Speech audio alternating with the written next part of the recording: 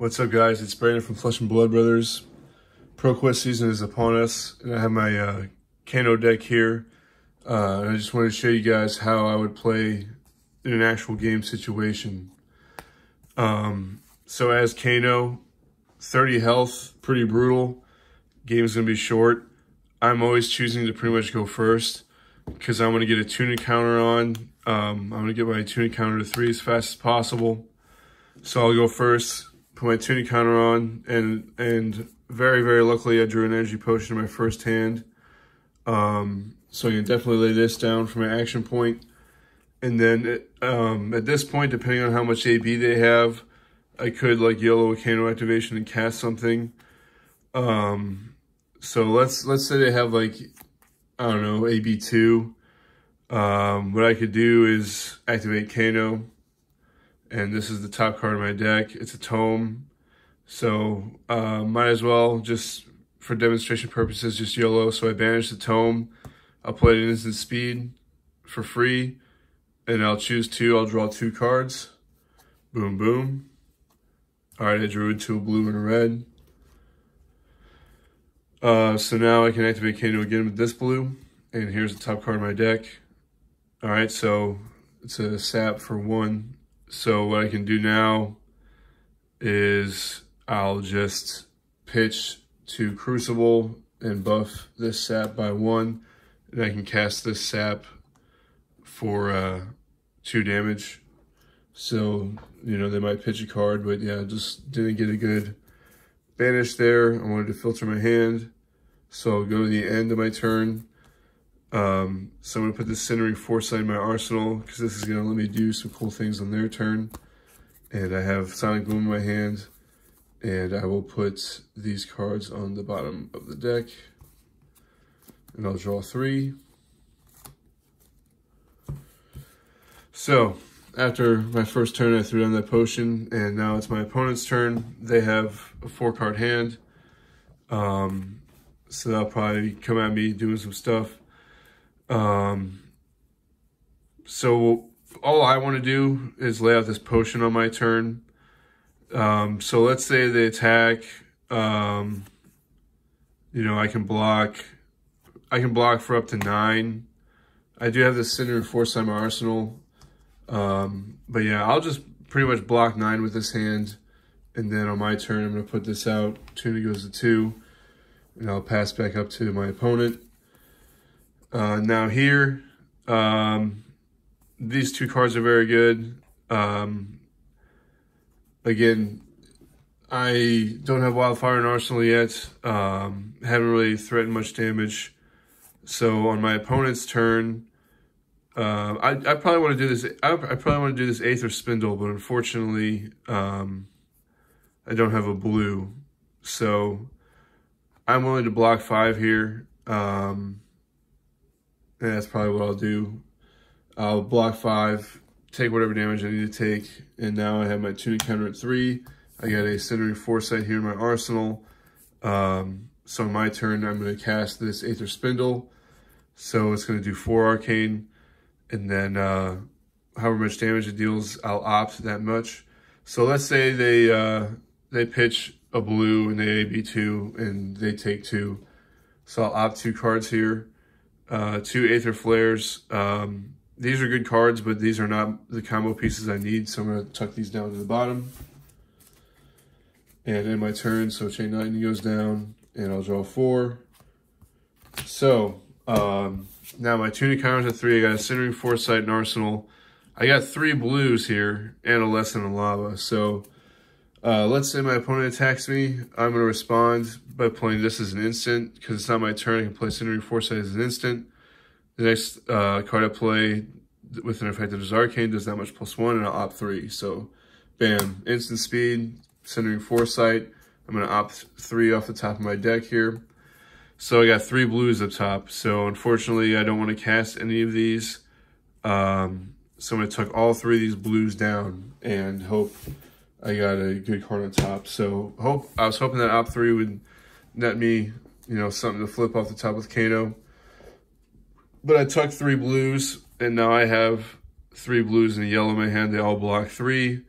So I'm going to YOLO at least one Kano activation here. Look at this. Okay, so I'm going to lay down an energy potion at instant speed, which is quite nice. And I know some people play with Lesson in Lava in their arsenal, but I desperately want to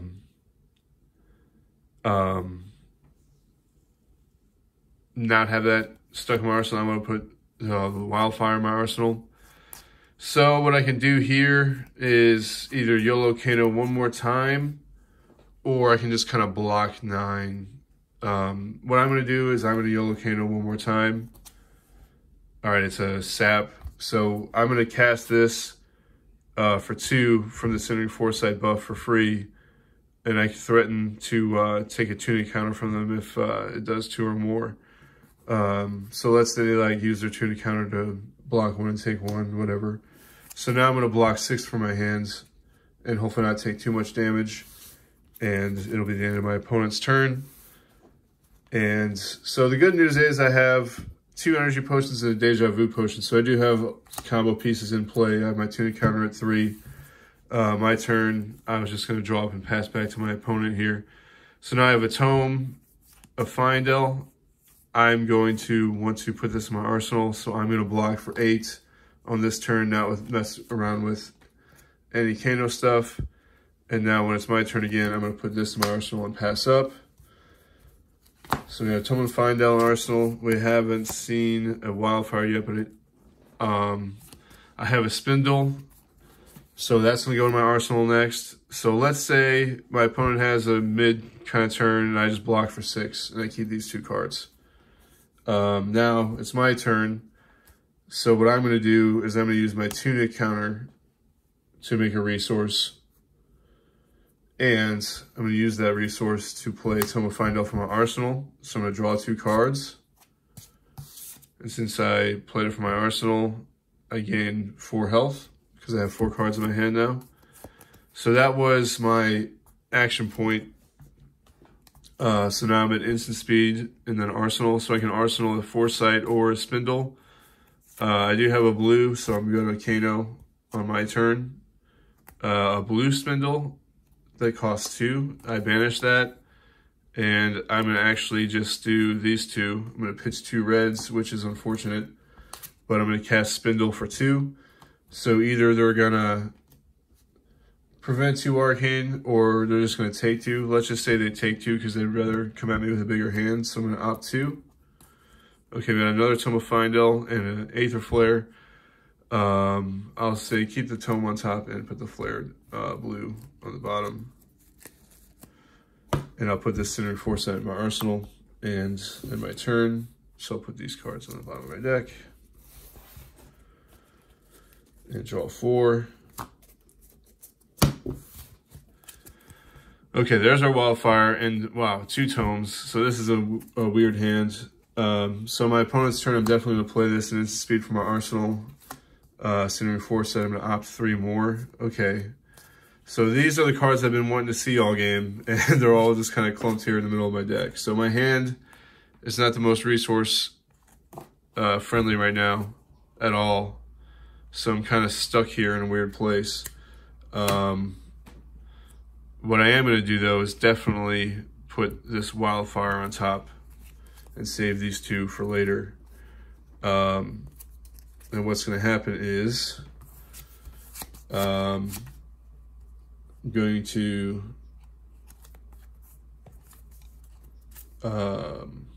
yeah, see, it really stinks that I have really poor resources in my hands, but I am going to Kano, pitching 2 yellows, so I have 1 floating, which will reveal Wildfire off the top of my deck. And now it costs 2 more, but I have 1 floating. So I'm going to pay and Wildfire them for 5. And they don't know that my card in my hand is red, so let's say they pitch a card and they only take 3 because they have AB2. So now everything does +3, but yeah, I'm kind of stuck right here. I'm out of resources. So what I'm going to do is hopefully not to take too much damage and put this Wildfire in my arsenal. Or, yeah, so When it's my turn again, I'm going to put that in my arsenal and then draw 4 tunic counters at 1. But I do have 2 energy potions out. So this is an all blue hand. So this is the moment we're going all in, all right? So let's say they attack me, they have AB2, okay, in response to your attack, I will activate Storm Striders, so I have to pay 1. So I'll use Energy Potion here. That's 2 resources, and then 1 will be for the Storm Striders. I'll use that 1 floating to activate Crucible, giving my next arcane attack +1. And then I'll pitch a blue. I'm going to keep that card actually in my hand. I'll pitch a blue zap to play Aether Wildfire at instant speed from Arsenal for +1. That's 5 arcane. I have 1 floating, so I'll use Metacarpus nodes to give that +1. So I'm coming at them with an Aether Wildfire for 6. And they have AB2, so let's say they take 4. So now everything is at +4. And now, okay, Storm Striders are gone. And Carpus nodes are good to the end of the turn. I still have Ragamuffin's hat. Now I'm going to activate Kano with this blue. And I reveal Gauge the Ages. So I'll banish that.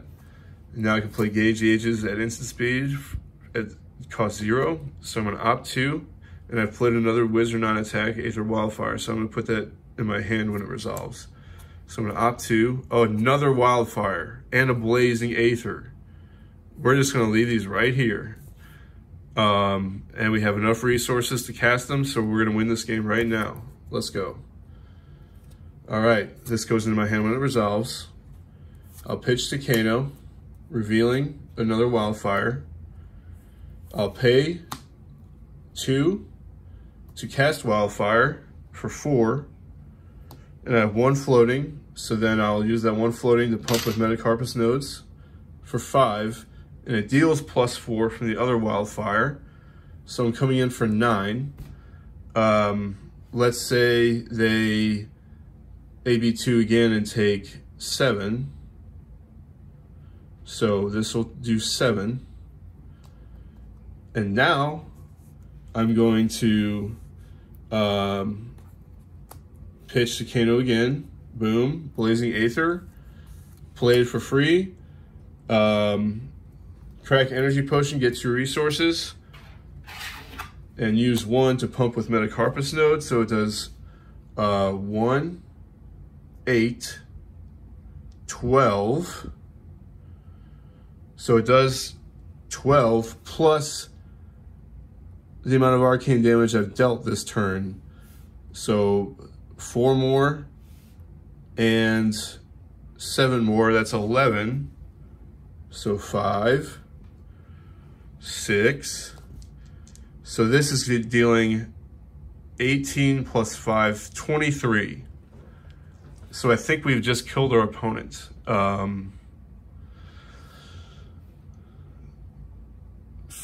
23, 34. Yeah, we just did 34 here. And hopefully that killed him. I can't remember how much damage I was doing before this game. But yeah, that's pretty much what you want to be doing as Kano. I was able to get that double Wildfire set up, and that was pretty cool.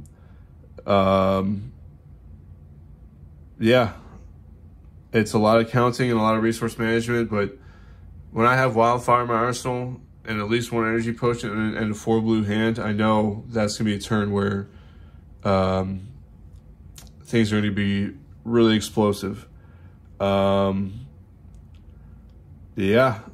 I hope you learned something in this video. I just wanted to kind of run through my deck a little bit here and show you how a game of Kano is played and my thought process as I draw certain hands.